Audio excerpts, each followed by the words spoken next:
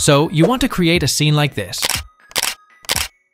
and you don't know how to port Fortnite assets into Blender but aren't sure how. Well, in this video, I'll guide you through the process using the latest Fortnite Porting 2.0. For those unfamiliar, Fortnite Porting allows you to seamlessly import models, animations, and sounds directly from Fortnite into Blender with just a few clicks. Before we start, I just want to give a big shout out to Half for creating this Fortnite porting, and if you want to support Half, I'll leave the donation link in the description. With that said, let's begin with the tutorial, head down to the description, and join the official Fortnite porting server. Please note that the app is currently compatible with Windows only. Navigate to the download channel and select either of the two options. Both are functional. Choose a folder and save the file. Once downloaded, launch the installer, and a prompt will pop up to install .NET Desktop Runtime. Go ahead and install it.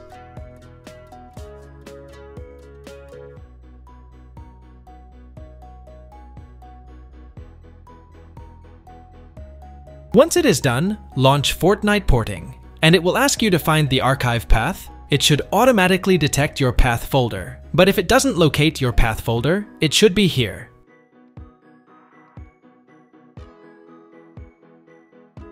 After installation, go ahead and navigate to the plugin. We are going to synchronize with our Blender version. Locate and select your blender.exe file in the path where you installed it. It might detect it automatically, but in this case, I'm using the Steam version of Blender. Once you're done syncing, open your Blender and make sure it's checked in the add-on in Blender. Now, if everything works properly, we can go back to Fortnite Porting and choose any assets we want, and simply export to Blender.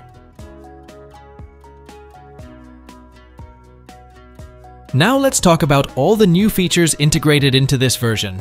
The first noticeable change is the overhauled UI, which is considerably simpler than the old one. You can access all 3D models in one tab, and at the bottom, various categories organize the models. Perhaps the best feature is the Prefabs tab, which allows you to port entire buildings. Using this saves a lot of time and allows you to create big scenes.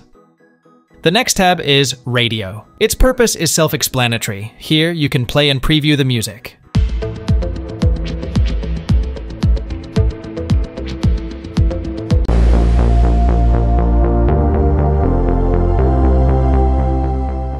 Let's customize some settings. The first thing I recommend is going to the Settings tab, Application, and disabling the Show Console. This feature is only necessary for reporting bugs and issues. Moving to the Export tab.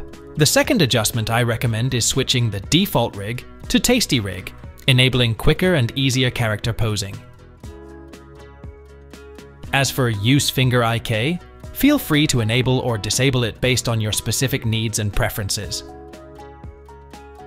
In the Materials settings, feel free to experiment with different values and make comparisons. Personally, I prefer AO at 0.5, Cavity at 0.4, and Subscattering at 0.04.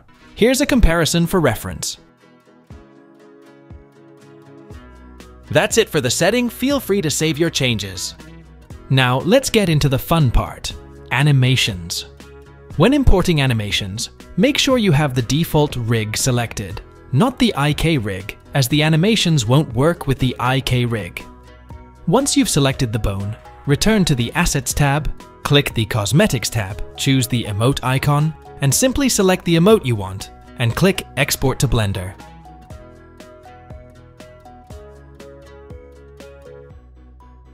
Here are some cool features on the Animations tab.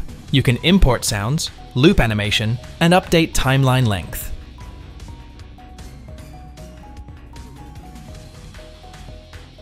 That's it for the video. If you have any questions or encounter any issues, feel free to create a support ticket on the Fortnite Porting server or leave a comment below.